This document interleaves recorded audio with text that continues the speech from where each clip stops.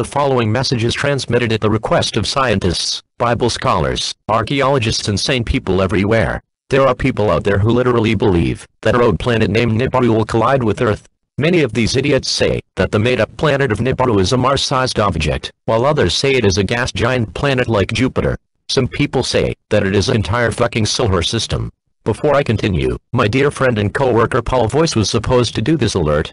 He is currently in rehab after the coronavirus conspiracy alerts. He drank so much booze that he became addicted. Are you assholes proud of yourselves?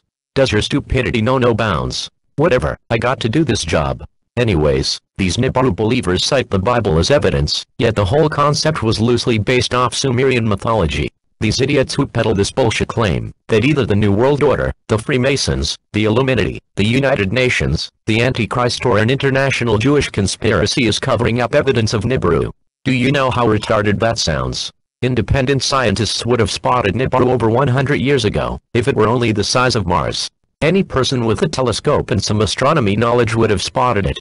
If it were an entire solar system, ancient astronomers would have discovered it over 1,000 years ago. If you try to cite the Bible, you will not find any proof.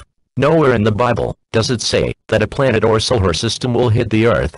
By the way, it is a sin to predict the apocalypse. I can prove that predicting the apocalypse is a sin in Christianity. Matthew 24:36. But of that day and hour knoweth no man, no not the angels of heaven, but my Father only. Pretty sure that counts as a sin.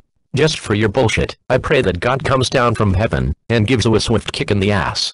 Stop promoting conspiracy garbage. We all know that you promote pseudoscience and conspiracies to make cash. You conspiracy nuts take advantage of children and people with mental disabilities. It is wrong that you manipulate or twist people for money. This is the emergency alert system telling you to open a science book.